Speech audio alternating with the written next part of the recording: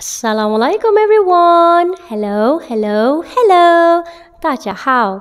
Wanakkam. Annyeonghaseyo. Konnichiwa. Sawadee-ha. Mabuhay. Welcome back to Solo channel.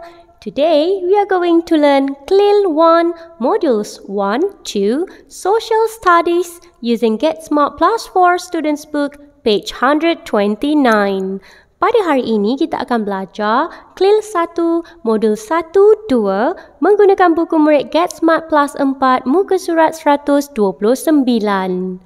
These are the objectives in today's lesson. Alright, let's read our vocabulary today together. Sekarang mari kita baca kosakata kita pada hari ini bersama-sama.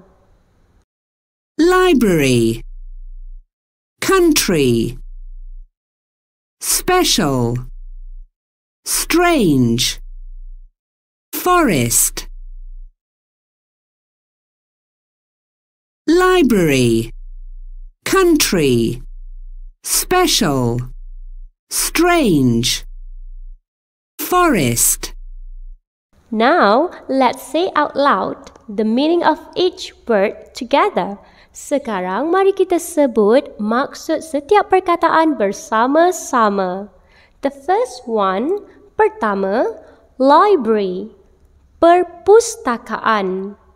Library, perpustakaan. Next, seterusnya, country, negara. Country, negara. Special, istimewa. Special, istimewa. Strange, pelik. Strange, pelik. And the last one dan yang terakhir, forest, hutan. Forest, hutan. Activity 1. Look at the title and the pictures. What is strange about these schools? Sekarang, cuba kamu lihat tajuk dan gambar-gambar ini. Apa yang pelik mengenai sekolah-sekolah ini? Now, listen and read. Sekarang, dengar dan baca bersama-sama. Strange schools. A boat comes to my house every morning. This boat is my school. It has got a classroom, a library, and a computer. There are 22 school boats in my country. I want to be a teacher in a school boat too. Rafi, Bangladesh. Do you take the bus to school? My school is a bus. There are desks and chairs for 40 students. My favorite subject is maths. Lessons are fun in my school. Malik, Pakistan. My school is special. We have lessons in the forest. We look at the trees, play games, and read stories. In art class, we find things in the forest and make toys. We walk and run too. I'm happy at forest school. Mia, Canada. Activity 2. Read again and tick yes or no. Sila baca sekali lagi dan tandakan right pada yes, ya atau no, tidak. Pastikan kamu baca dengan teliti dan kamu boleh rujuk petikan tadi untuk dapatkan jawapan. Good luck! Selamat berjaya!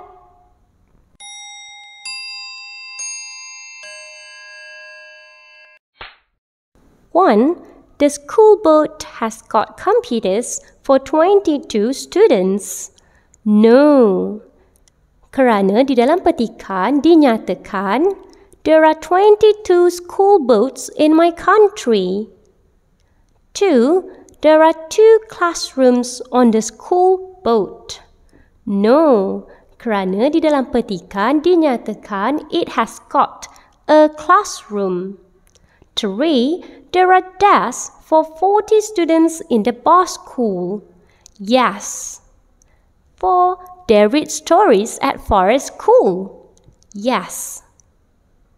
Project work. Use the internet to find information about another strange school. Select the information you think is interesting or important and use it to make a poster. Sila gunakan internet untuk cari maklumat mengenai sekolah-sekolah lain yang pelik atau kita kata unik. Sila pilih maklumat yang kamu rasa menarik ataupun penting dan gunakan ia untuk buat poster. Good luck! Selamat berjaya!